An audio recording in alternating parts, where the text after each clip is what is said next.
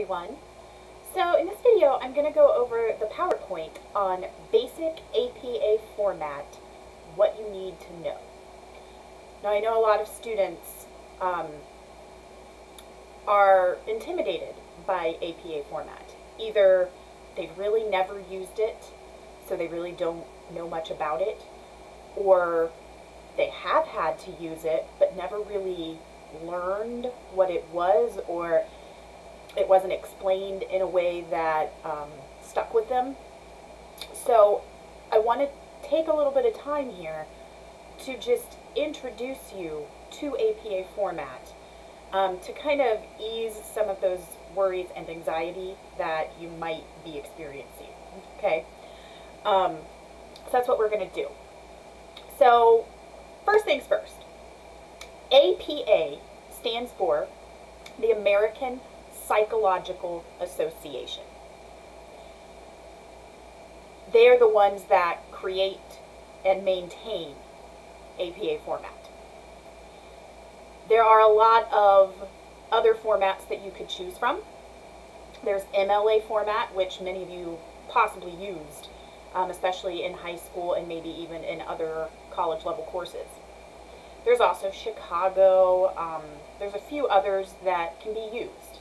APA is just one type of formatting for professional papers. All right. It's commonly used in social sciences. I mean, obviously, it's created by the American Psychological Association. There's physical sciences that use it, medical fields, technical fields. It's probably more widely used than anything else. And yet, many students go through high school only learning MLA, which is really only used in humanities classes like English and literature, maybe philosophy, things that deal with really old sources. And that's why these types of fields, like the social sciences, physical sciences, medical fields, technical fields, the reason they don't use MLA is because those fields are typically concerned with sources that are much more current, right? When I'm writing a graduate paper on Shakespeare, I have hundreds of years of research to go through, and it's all relevant to what I'm writing about. It doesn't matter if it's an article that was written 70 years ago. It's still part of the discussion on Shakespeare. So MLA doesn't really care when a source was written, when it was published. We don't really care how recent it is. But in these other types of fields that use APA format, the information is changing and updating so rapidly that it's really important that we use sources that are also current and up to date. So the social sciences, physical sciences, healthcare fields, technical fields, they all use APA because, as we'll see when we talk further about APA format, one thing APA format does is it highlights when a source was published. So that's one of the main reasons why APA gets used so widely in so many fields, is because it makes sure that you let your readers know that the sources you're using are current and up to date. All right? But don't be afraid of it. No one expects you to memorize everything about APA format. Now, I mean, if you start taking classes where you're using it on a regular basis, there will be some things that you start to remember and you won't need to look up anymore. But for now, don't feel like you're supposed to already know any of this, although it would be nice if we did learn it in high school and came to college with a better understanding of it. But don't feel like you have to know everything about APA format, even if you have learned about it and used it in the past. Don't feel like you're supposed to remember everything. That's not how it works. There's so many elements to the formatting that, you know, no one's expected to memorize it. What is important is to have a general understanding of it, what it's all about, and to know where to go to find answers to any questions you have about APA format. That's really the key. So this lesson is going to give you a general understanding of APA format, and I'm going to, not just this lesson, meaning this PowerPoint, but our whole lesson this week on APA format. You're going to learn about it, hopefully get a better understanding of it, and then you're going to have some resources given to you that you can use anytime. For this class, other classes, at any point in time, you can go to these resources and find answers to your questions about APA. Alright, so what this PowerPoint is going to do is go through the two things that really sort of define APA format. The two elements that the formatting affects the most. And that is the design elements, literally how the essay looks visually, and how you treat your sources in the essay. That's what we're going to look at. Alright? On slide 3, you'll see a note. So, if you have learned about APA format in the past, it's very likely that what you used, the rules that you followed, were from the 6th edition of the APA Style Guide. As it turns out, APA published the 7th edition of their Style Guide in the fall of 2019. There are some slight differences between the 6th and 7th editions, of course. We are going to learn about the 7th edition, the newest. So just keep in mind, if you take classes down the road and are asked to use APA format, your instructors might still be going off of the 6th edition. So I'm going to give you, at the end of the well, actually it's not at the end, but I'm going to talk about apa.org during this lesson, and if you go there, it will show you the differences between the 6th and 7th editions.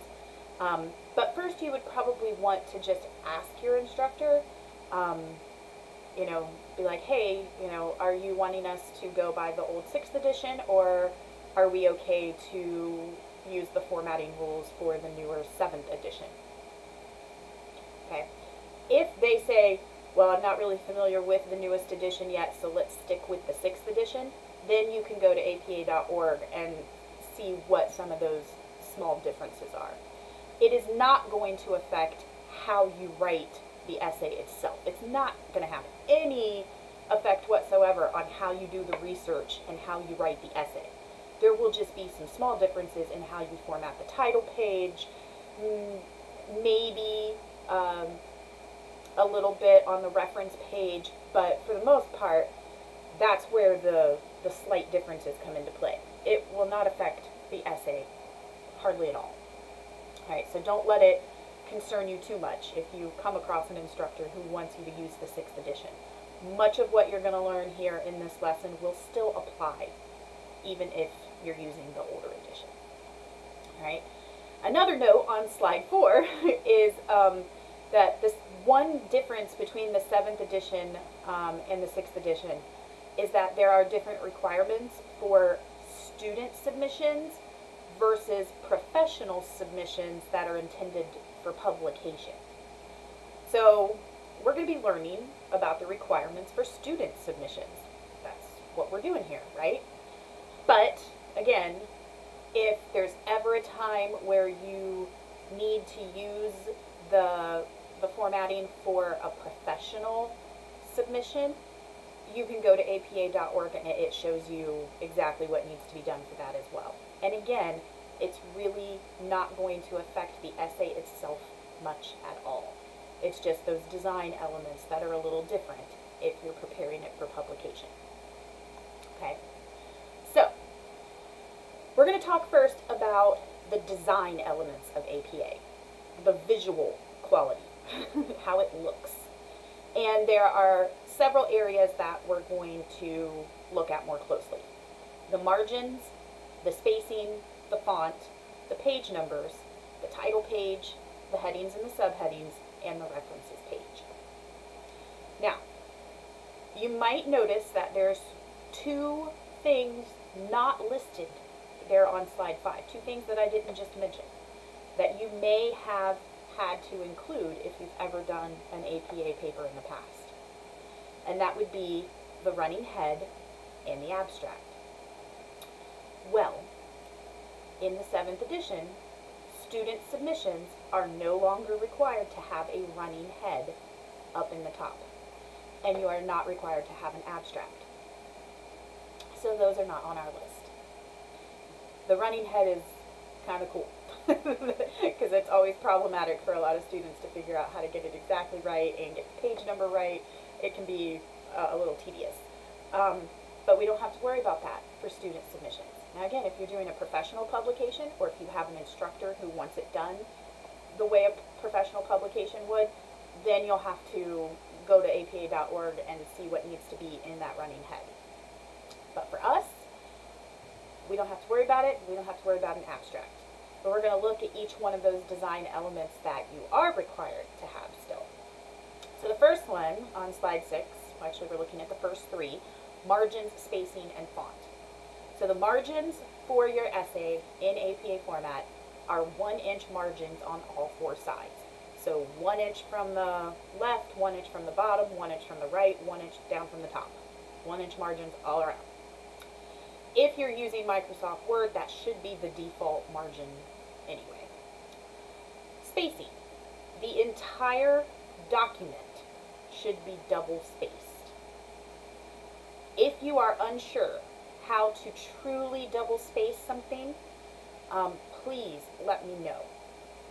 Some students think that double spacing means hitting the enter button twice in between their lines, and that's not true double spacing, and it can actually cause a lot of really weird problems if you try to do it that way. So if you're not sure how to double space, let me know. But the entire document is double spaced, from the title page all the way to the very end. Also, there are no extra spaces, right? Especially when you were talking about the essay itself. Once you start your introductory paragraph all the way down to your concluding paragraph, there are no extra spaces anywhere. You should always be hitting your enter button one time to go down to the next thing. That's it. References page where all your sources are listed. No extra spaces there either. Okay? Now, the font. Many instructors will probably still require Times New Roman 12-point font. That has sort of been the standard for many years. Not too long ago, they kind of threw in Arial 12-point font and Calibri 11-point font. And some instructors might say those are acceptable as well. Always go by what the instructor requires, and if they don't put it on the assignment, ask first.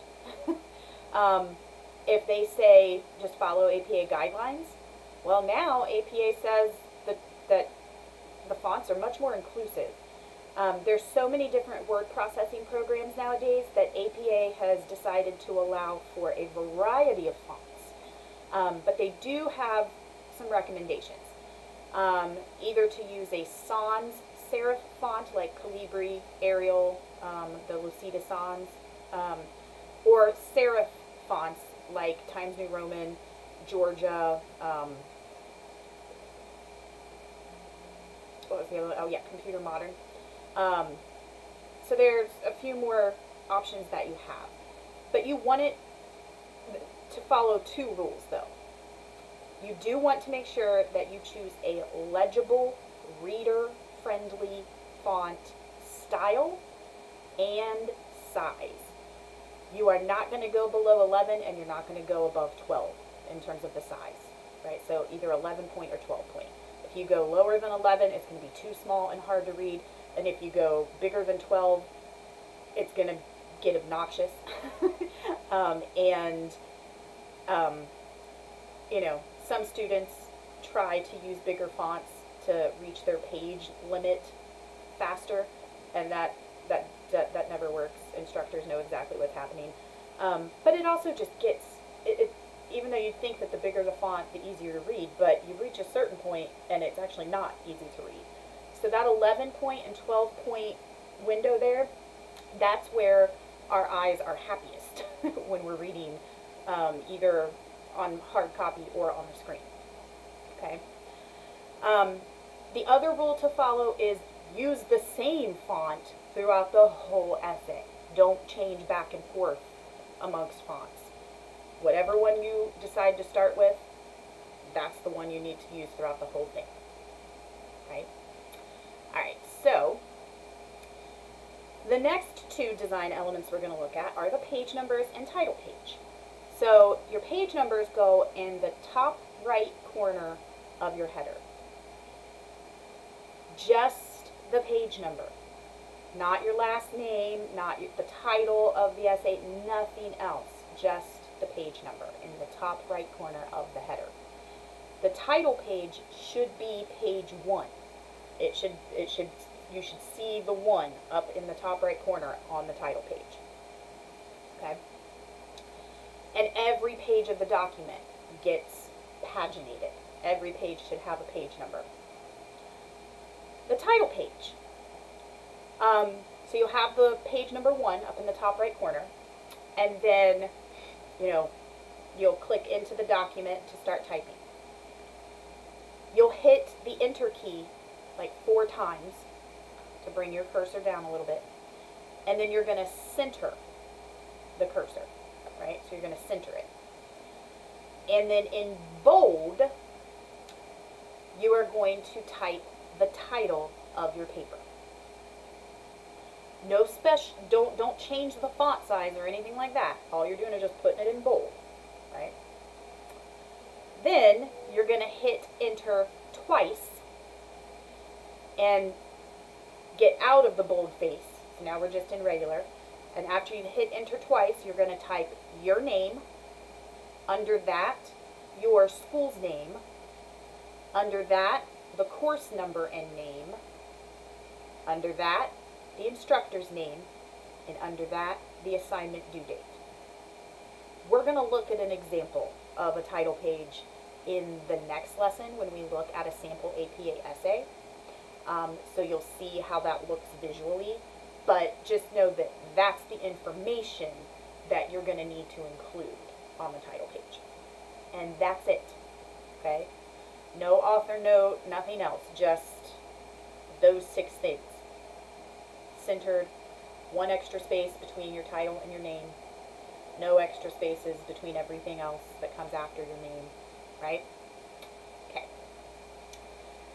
The next design element we're going to look at are the headings and subheadings, right? So APA uses a 5-heading system to separate parts of papers. So you have level 1, level 2, level 3, level 4, and level 5. I'm not going to get into what each exact level is and how it should be formatted because you probably won't really use very many of those levels. You will always use level 1, right? Centered, boldface for your title at the top of your essay, right above your introductory paragraph, right? It's possible that that's the only level you will need. It might just be that you center your title and then you start typing your introductory paragraph and you just go all the way to the conclusion. Especially for classes where you're writing smaller research papers. Now, it is possible though that you might have sections to your essay, like you've broken it up into sections. In that case, you would have several level 1s throughout the essay. Maybe some level 2s, you never know. But I would say for a lot of the papers that you'll write in your program, and this class included, you probably won't go past level 1. But on the other side, on the slide there, I do show you what it would look like if you had multiple levels. So like your title or like your first section method, right? It's centered and in bold. Level 2 is, so what's the first section of your methods? The site of the study. And then the next section is participant population. But you actually have two groups of participants that you want to describe. So you go to level 3 for teachers and level 3 for students. Then you come to the next section. After you discuss all the methods, you're going to talk about the results. So you come back to level 1, right? And then your first set of results are special ability, and you're going to talk about test 1. And in test 1, you're going to talk about teachers with experience and teachers in training. And then the next type of special ability you're going to look at is what happened in test 2. And then the next part of your results is kinesthetic ability. So it's just a way to visually let your reader know how each section of the essay fits together. But again, you may not have any sections, and that's probably okay. If you're unsure, ask the instructor. I know for my class, I'm not going to require anything beyond level 1, right? If you want to break it up into sections, you can do that, but it would all still be on level 1.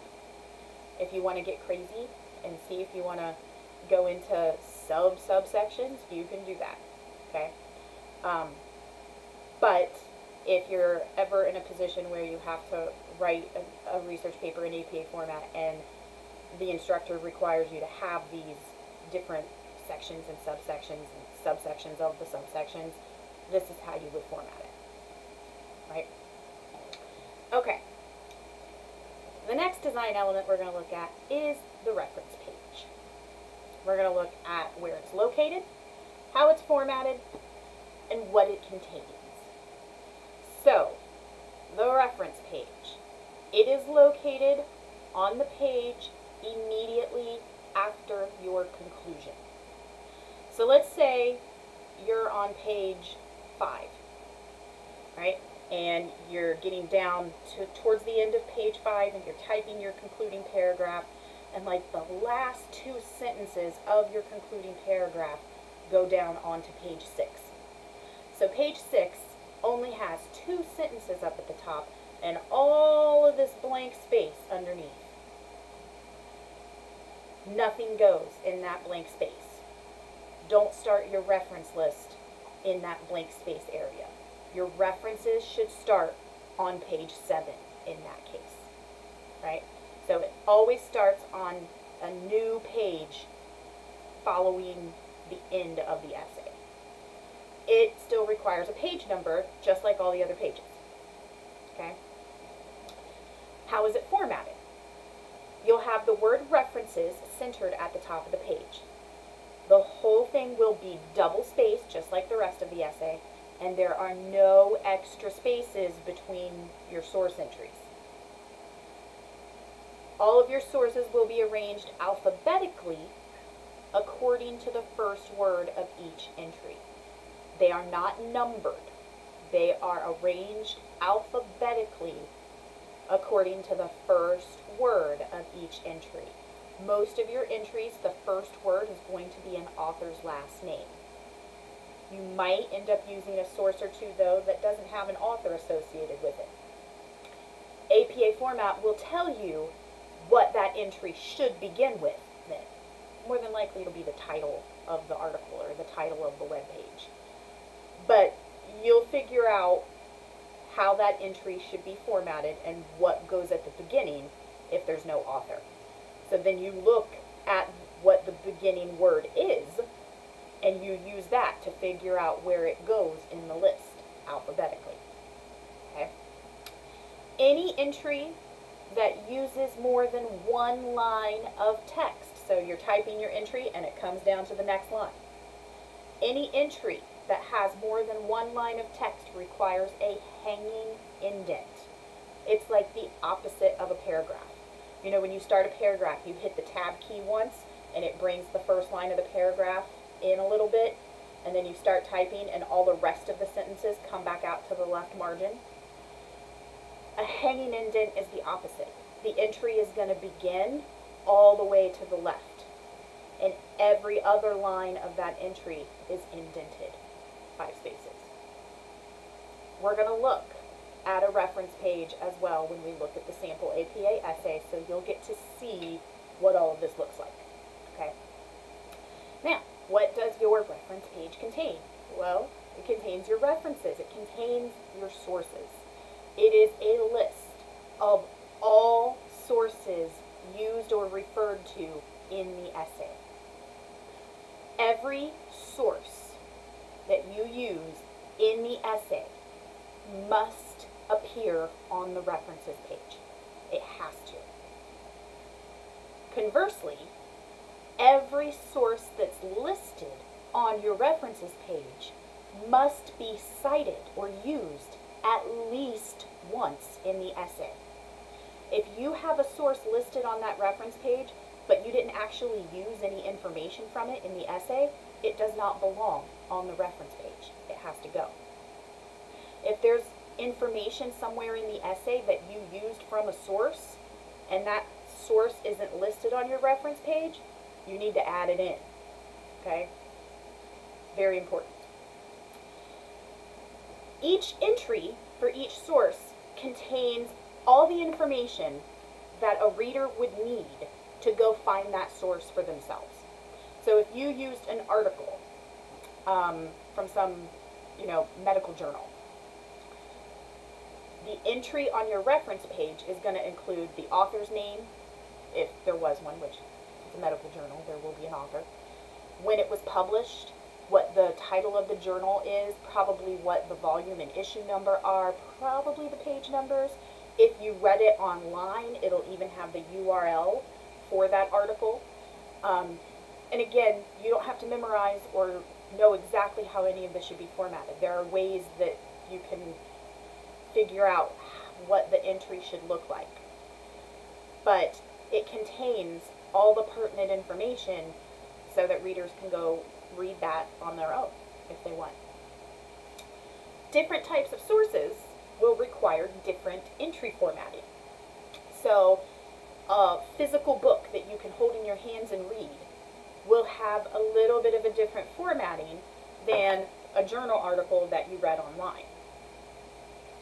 The differences are sometimes very slight, but you want to make sure that you're doing it the right way.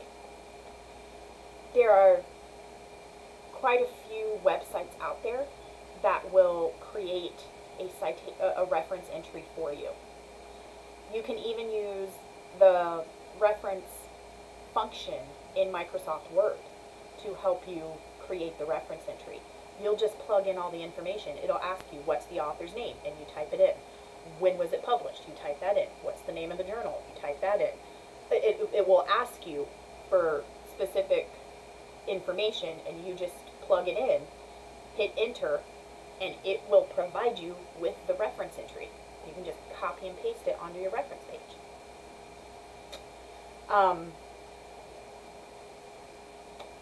But just make sure that you're telling it what type of source it is. Make sure that you are indicating that it's a book, a print book, or an e-text, a journal article that's online, a website with no author, a blog post, blah, blah, blah.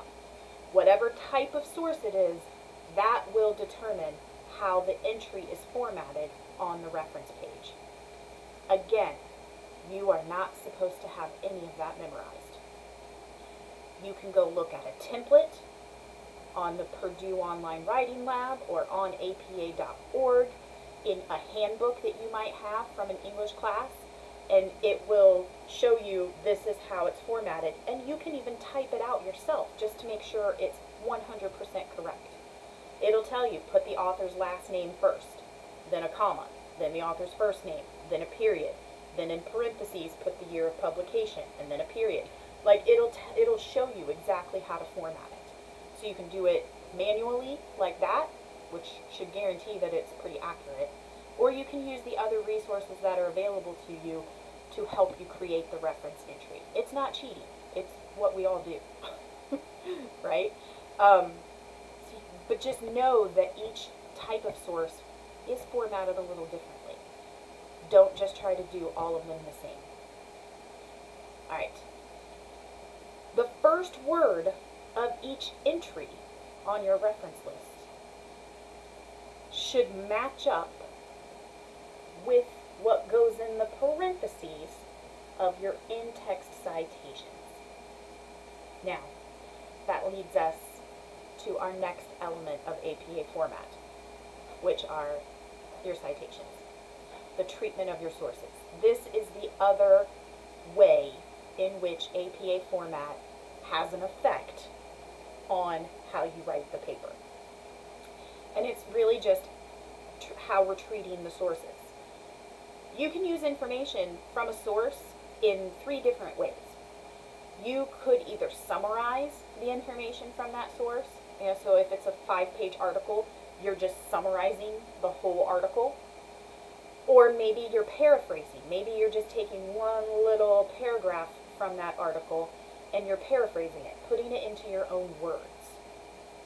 Or maybe you're using a direct quote, word for word, in quotation marks, from that source, a sentence maybe. Those are the 3 ways that you can incorporate source information into your essay. No matter how you do it, though, no matter which of those 3 ways you use, if you have taken that information from a source, you always provide a citation in that exact spot of the essay. And the citations are what are the parentheses. We've all read enough articles and textbooks to know when we see those parentheses after a quote or something that the author has shared from a source, those parentheses appear immediately after that source information is used, and that is what a citation is. We provide those citations for 2 main reasons. The first is to let the reader know that that information came from a source, that it's not your own ideas or your own words.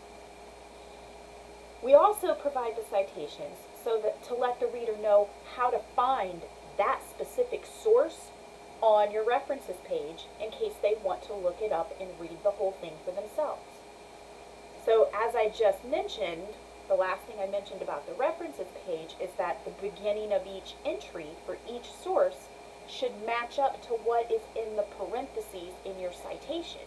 Because if your entry on your reference page begins with the author's last name, the author's last name is what will be first in the parentheses for the citation. So that way the reader can be reading that paragraph of your essay. You give a quote from that source. Right after that quote, you have the citation with the author's last name, Smith, 2019. Smith. Okay, let me flip to their reference page. Smith. Oh, here's that source. Now I can go find that source and read it for myself. That's how they match up. The other part that goes in the parentheses is the year of publication, because as I mentioned in the beginning, APA format, the fields that use APA format are very concerned with how current and up-to-date the information is.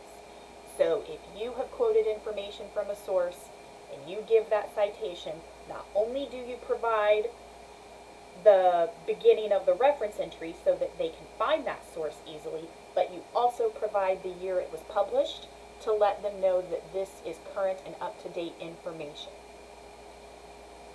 That way they know you've got reliable sources. If you're talking about a topic that changes all the time, that new research and new information is being discovered on a regular basis, and you're using a source that was published in 2001, your readers might not trust that information anymore. You want to let them know, no, this is current, this is up to date. That's why we put the year of publication in the parentheses as well. Okay. Oftentimes, as I said, a reference entry for a source will begin with an author's last name. That's what goes in the parentheses along with the year of publication. So, like I showed you on slide 11, if the source's reference page entry begins with an author's last name then that last name will go in the parentheses with the year of publication. For example, Smith, comma, 2019.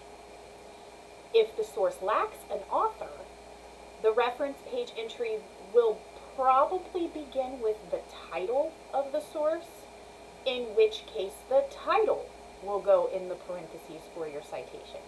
If the entry starts with the title, how to tie a tie, that's what you're going to put in the parentheses for your citation. How to tie a tie, comma, 2019. There are other scenarios where what goes in the parentheses for your citation will look different. But that'll all depend on how the entry's formatted, how it begins on the reference page. And there are so many resources available to you to figure out how that entry is formatted. So the best tip that I can give you to make sure that you are doing your in-text citations correctly is do the reference entry first. You don't have to have it as part of the essay, the document yet.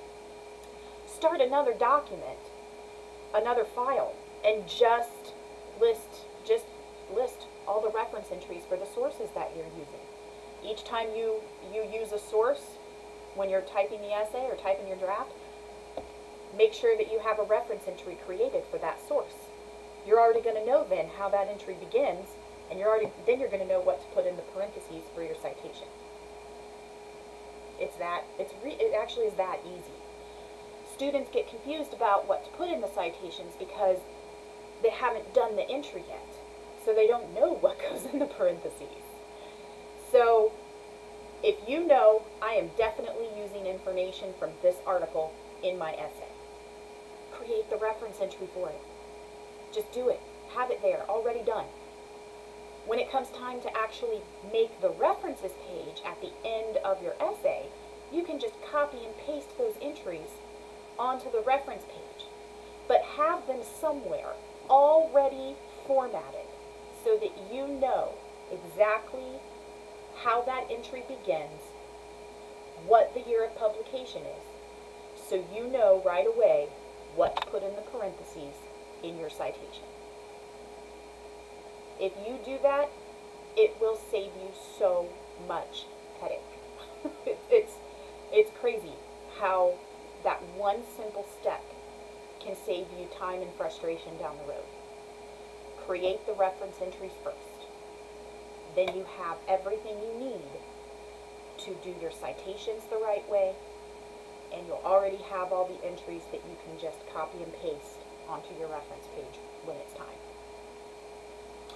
My biggest piece of advice for you. So, in review, APA is just one way of formatting a research paper. The two main areas that APA affects an essay is in the design elements and how we treat the sources. But let me tell you, it doesn't matter what format you use, you will always be required to cite your sources. How you cite it will differ depending on which format you use. But that is a rule across the board. Anytime you use information from a source, whether you've summarized it, or paraphrased it, or taken a direct quote, it doesn't matter. If those ideas, if those words came from a source, you have to give credit to that source. And if you don't, it's considered plagiarism. There is a whole other lesson on plagiarism this week, so we will talk more about that then. But you have to provide you have to give the credit no matter what format you're using. So don't let that intimidate you. APA format just says, okay, here's how we're going to cite that source. Here's what's going to go in the parentheses in our essays. That's it. Don't let it intimidate you. You don't have to memorize APA format, but know where to go if you have questions or need help. I have already mentioned apa.org and the Purdue Online Writing Lab. I will talk more about both of those websites, plus some additional resources, in the Useful APA Info lesson that comes a little later this week in this module. But if you have any questions about APA format in general, let me know. Otherwise, go to the next lesson after this one, where I go through a sample APA essay with you, and now you're going to get to see all of this stuff in action. And I'll go through all of it with you in the essay. And then if you still have questions, definitely reach out to me.